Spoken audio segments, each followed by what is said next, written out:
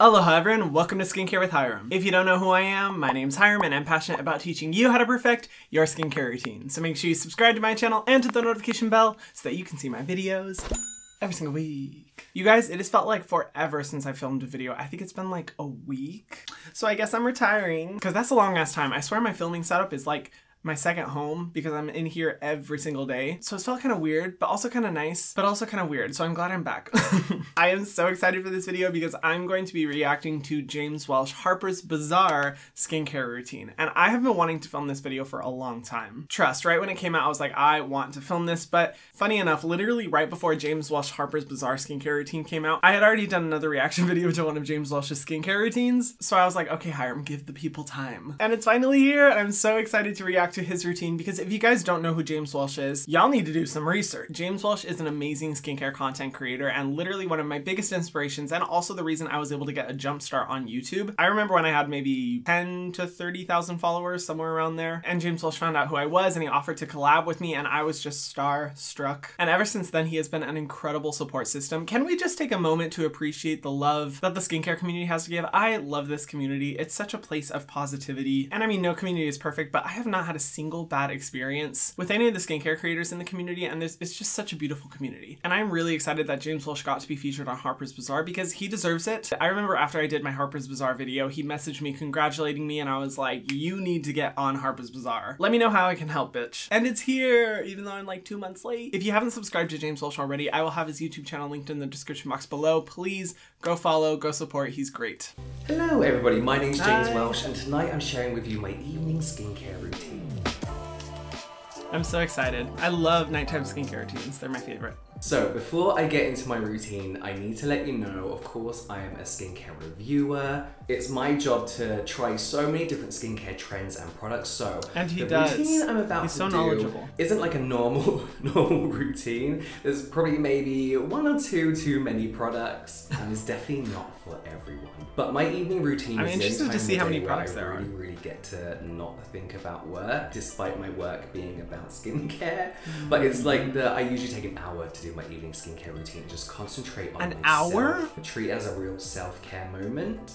Wow, mad respect. An hour. An hour to do your nighttime skincare routine? That's another level of commitment, y'all. I can't even do that. And that's one of the reasons I respect James, because he's so committed to trying so many different products and really invests a lot in his skincare routine. I will admit, I'm the person who's like, if my skincare routine takes longer than 10 minutes, I don't want it. Mad respect, honestly, because that's a big commitment. But he does bring up one thing really interesting. This is just a side thought. That even though his work does revolve around skincare, he still likes taking an hour break from life to do his skincare routine. And that's honestly something I really want to work towards. I will admit, being that my work now is skincare, it does kind of affect my normal morning and nighttime routine. It's not as much of an escape as it used to be, which is maybe one of the reasons why I do like to keep it fast and quick. So I feel like I need to work to get back to that point. The first thing I do is put these little patches in my hair. I've never tried those, but he always uses them. Stop any hair falling onto my face. I break out very easily from hair products, so when I cleanse, I don't want any of that product touching my face. So I am a religious sunscreen user. I use it every single day, no matter what day or time of the year, inside and outside, so I have to take all that off. I always double cleanse. Good. So of course a cleansing balm or cleansing oil for me is the best way to really just melt everything away and clean it off before I go in and cleanse my skin. So this is the Deviant Skincare Cleansing Concentrate. As you can see, it's this weird mix of like cleansing balm and cleansing oil. And this amazing color here. This is formulated with loads of kind of acne safe oils. So it's pretty good for all skin types, to be honest with you. But I'm not going to go to ingredients with this one too much because sometimes skincare is just about liking a product because it feels good and it just does the job it needs to do. I feel like that's a call out.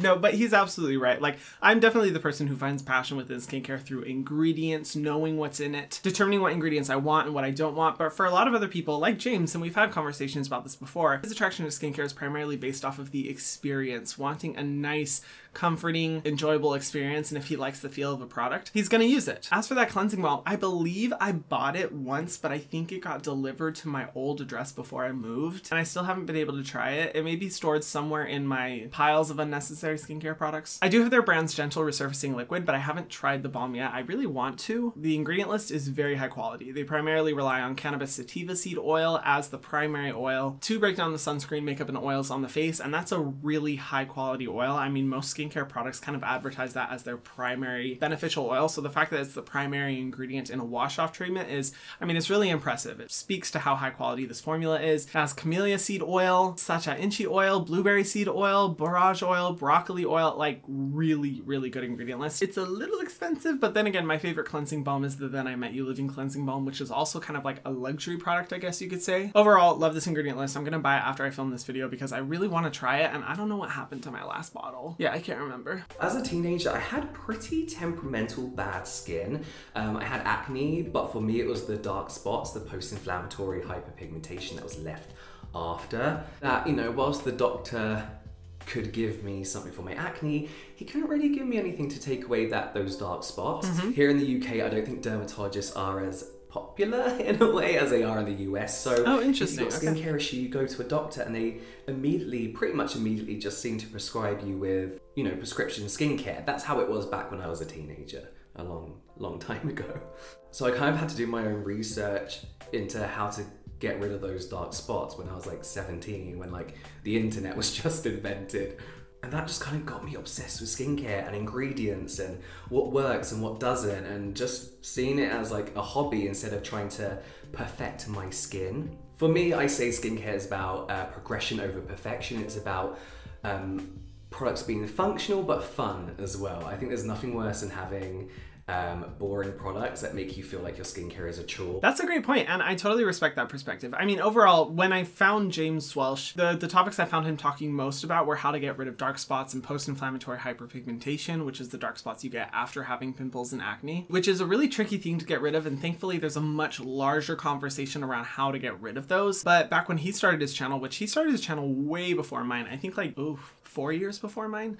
I don't know exactly. I'm not sure what the dates are. He's definitely way more experienced with the online skincare scene than I am, and I'm sure I can speak for him saying that I'm so glad to see that there's a much larger conversation about how to get rid of dark spots and other problems within the skin. But his perspective on skincare not being a chore, I totally agree with. I don't think that skincare should be something that you feel like you have to do but don't enjoy it. There should be a level of enjoyment behind it. I find that enjoyment through the ingredients, knowing how it works, how the formula works, all the kind of technical stuff, but a lot of people like it purely for the experience, how it makes them feel. And I know James Welsh has always sided with that perspective. And the cool thing about James Welsh and I is that we have very opposite skincare opinions. Like very, very opposite. I mean, there's a lot of things that we agree with, but there's also a lot of things that we totally disagree with. And I think my favorite part about our friendship is that we can have totally opposite, differing skincare opinions and still respect each other's opinions. And it's great. I love it. I respect his skincare stances. And let me just say, the internet might need to take a note. I've seen so many people try to pit us against each other because we have different skincare opinions, and I'm like, girl, all over a skincare product? I love hearing his recommendations and perspectives, and I've honestly found so many new skincare products that I love because of him. So keep doing what you're doing. I rushed into this so quick, I forgot to say my skin type. So I'm oily in my T-zone, very oily, and I have very dry-ish kind of cheeks here with mild rosacea and some irritation down the side. My skincare routine today, I'm going to be concentrating on repairing my skin and calming my skin and soothing it. There's going to be not many actives. I'm not going to be exfoliating, no retinoids, anything. Okay, tonight, wow. So gentle skincare the next week or so whilst my skin recovers and repairs. So my next product is another cleanser. This is the Matcha Hemp Hydrating Cleanser. I knew that was going to be in here. Yeah, I totally called that. It has some lovely humectants and moisturizing ingredients in to basically not strip your skin of all its natural oils and hydration. And I think for me, as somebody with very combination skin, I look for pH balanced cleansers and gentle cleansers because I need something that will cleanse enough for my oily T-zone, but is gentle enough on my rosacea and drier patches. pH balanced skincare is like a trend that we saw a lot last year within skincare, and we see a lot of trends in skincare. It used to be like makeup, right? That had like all the different trends. But as skincare has become more and more popular, we've been seeing loads of different trends. And I think like along with pH balance, new actives and brands trying to find the next big best ingredient was a real trend last year. And now those same brands are telling us that we need to calm down this year and we need to read. Tea is spelled. Yeah, that's true. I do think it's kind of a funny situation. I think it's a combination of both brand messaging, but also the widespread skincare industry seeing how people were utilizing their skincare products, because there are, you know, stronger strength, higher active based products. But I think maybe a lot of brands, or people, myself included, didn't realize like how frequently people would be using these harsh treatments like exfoliants and how much it would damage people's skin barriers. And now there's big focus on like calming, gentle, soothing products. And that cleanser specifically, I mean, I wasn't surprised to see it at all, because that has always been James Welsh's favorite cleanser out there. And it was funny because when I had first started using that cleanser, I was kind of like, nah, like it's okay, I don't mind it. But he was actually the reason that I started using it again. But I know he loves that product. It really is focused on gently cleansing the skin. I say it all the time, cleansing can be one of the most damaging aspects of our skincare routine, because it can really strip the moisture barrier and get rid of the natural oils in the skin that help to protect the skin against further damage and things like breakouts. And that's why it's important to use a gentle cleanser. That one I would say is a bit more on the more hydrating side, which I think is honestly kind of reflective of the products that I typically see James use. He does have oily skin, but he likes a lot of hydration in his skincare routine. He really likes that overall super glowy look. And so I'm not surprised to see that whatsoever. But I feel like the next big trend is bringing everything back to basics, calming down with actives, selecting one or two. Yep. And really looking after our skin barrier like I'm doing today. Exactly. Okay, I'm gonna rinse away and then go into my next step. I completely agree with him, and this has been something I've been seeing happening, is people are just overall more focused now on skin health rather than immediate results. And honestly, I am so happy to see it, because while yes, actives can be really effective and amazing, you still have to nurture and maintain the health of the skin's natural barrier. And that comes best through, in my opinion, a gentle active approach, reducing how many products you're using, intentionally using active formulas, but only enough to gently treat the skin without over exfoliation or over treatment. And I'm so happy to see that that is the next trend, because God knows we need it. So onto damp skin, I'm going to go in with my Advanced Stale Radiance Dual Essence from Bazaar. Okay. I do this on damp skin because the idea is that when your skin is damp, your skin can kind of accept ingredients better into the skin. But really, I just like the way doing a full skincare routine onto slightly damp skin makes my skin looks. It gives it this kind of like really dewy, plump, hydrated look. Okay, cool. What I love about this product is the dual sides. So you have your snail mucin in That's here, so cool. Which is it's basically hydrating and moisturizing, and then you have your niacinamide kind of actives in here. Niacinamide for me is one of the best ingredients I've ever used in my whole life, because it just does so many different things. But for me, it's about controlling the sebum production, regulating it, but it can also help with barrier repair as well.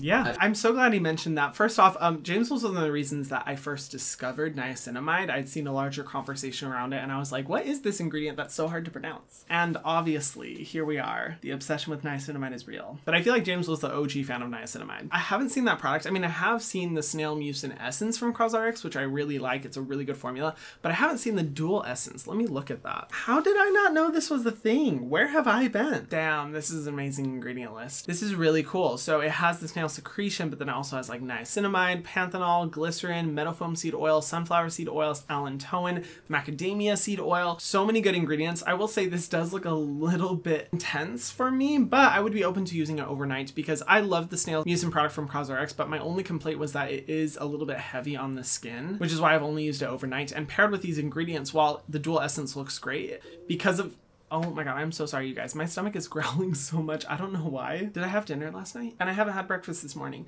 Maybe that's why. Because it's paired with all those moisturizing oils, it may be a little bit too rich for me, but that's not going to stop my curious ass from trying it out. This looks interesting. But I love that he also brings up that niacinamide is great for barrier repair, because that's one of the things about niacinamide that I haven't spoke to as much, but it's really, really important, and one of the main reasons I love it. Niacinamide is amazing for making sure that your barrier is protected and supported, while simultaneously controlling sebum production so that you're not overly oily. And this is amazing for anyone who does have oily skin and struggles with barrier maintenance, because it feels like every barrier product out there is just so heavy and rich and thick on the skin. But you can find so many niacinamide formulations that are really lightweight and fast absorbing. So just another reason to love niacinamide. One of the many reasons.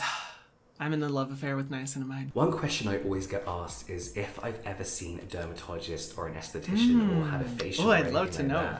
And the answer is no, because it scares me a little bit. I'm scared to go to a dermatologist in case they tell me to stop using too much skincare, because then I won't have a job. But then I'm also scared to go and get a facial because I don't think I'd be able to relax through it. I think I'd be so interested in what they're using and I want to know. Oh yeah, I'd want them to talk me through everything, and I just don't feel like it'd be a nice relaxing experience for me. No, that sounds really weird. I love that. I don't know. One day, maybe. I don't know. Wow, props to him for opening up about that. I think that's a very valid reason. You know, he seems to have skin that doesn't struggle with anything really severe, and dermatologists are really where you go to when you're having severe skin struggles, cystic acne, severe scars, etc., etc. And going to an esthetician is for a more enjoyable, relaxing experience. Although you can go to either one for pretty much any skin concern, but those are the primary reasons people do go to those people. And I like that he's open and honest about not going to them. And I think it's a testament to how well you can take care of your skin without having to go to a dermatologist or esthetician. They are both amazing resources and incredible for treating issues in the skin and having amazing experiences. But for a long time, I thought that the only way you can take care of your skin is to go to a dermatologist or an esthetician. And at least here in Hawaii, dermatologists are like $200 to $300 a session. So there's a lot of people that can't access that. And I think one of the encouraging things about James Welsh's example, why do I keep saying his full name and not just James? We're friends. I should be past that point. I think it's great that James is showing that you can take care of your skin and you can learn about ingredients and product functionality without having to spend that much money. If you want to go to those people, you're more than welcome to, but for a lot of people who can't afford those, you have skincare products as an option. I'm going to re-dampen my skin because I like to do a whole routine damp, and usually when I'm not filming, I just leave my skin damp after a cleanser. Then I'll go into every step and then I'll spray my skin before moisturizer and apply moisturizer. But because I'm filming, it takes a bit longer. I'm going to dampen my skin between each step with the CosRX. Wow, between each step. Oh, okay, yes. I've used that one before. I have used that product. Honestly, I didn't notice any results. I didn't notice that my skin either liked it or disliked it. So I'm kind of like, whatever, but the ingredient lists are good. And I mean, it's James Welsh. He is the toner king. You cannot not have a skincare routine on James Welsh's channel without a toner. So I'm not super surprised. My next product is the Even Prime Barrier Repair Serum. Oh, how did he get a purple one? Some like essential fatty acids, ceramides, what people consider the building blocks of your skin. So when my skin is kind of like impaired after experimenting a bit too much, I do tend to go completely fragrance free. I cut out all the actives. I think a lot of people think I love fragrance from my videos, but you know, I'm not against it. I just know there's a time and place for it. But this serum is just so nice and light. It's like nourishing and moisturizing enough for my cheeks. So I actually have used that serum before. Thank you, Even Prime, for sending it. I don't know how he got a purple one, because mine's gray, but that purple one looks pretty cool. Even Prime is a great small brand that takes a lot of inspiration from Korean skincare and has some great formulas. I love their moisturizer. I used that serum, and I don't know if it's just because I'm really picky when it comes to barrier repair serums. Like, I'm really, really picky. That one, I think the benefit is that it feels really nice. It's very lightweight on the skin. It sinks into the skin really quickly. I didn't notice anything really transformative or really super noticeable in my skin when it came to the results. But looking at the ingredient list, it has an amazing ingredient list, and I love that it is focused on barrier repair without the heavy greasy feel. So I don't have anything against the product. I think maybe I just need to use it a little bit more because I think I just didn't use it long enough to notice results, but I know that James Welsh is a fan of that product. Oh my god, why do I keep saying his full name? I can call him James.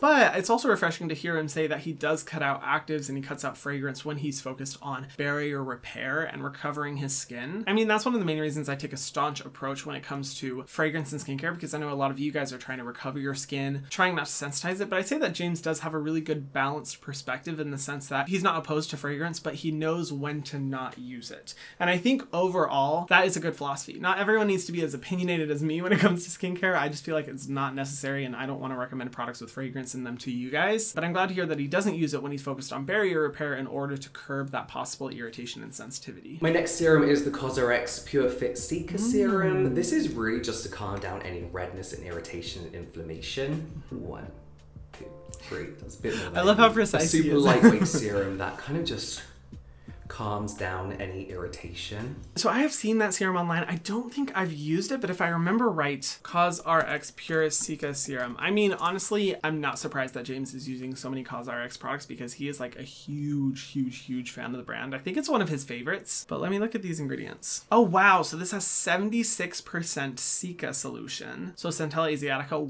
wow, that is a strong concentration. But I mean, it has a really simple ingredient list. It's also formulated with glycerin and panthenol, really simple. control, so it really just focuses on getting the benefits of centella into the skin. I think it's great. I love centella asiatica. I think it's an incredible ingredient. That's probably one of the highest concentrations in centella asiatica I have ever seen in a product, but it's amazing for helping to help repair your skin, heal damage, so I'm totally here for it. Avant-garde reusable sheet mask from Experiments. Reusable, that's so cool. And this is, I love sheet masking. I used to do it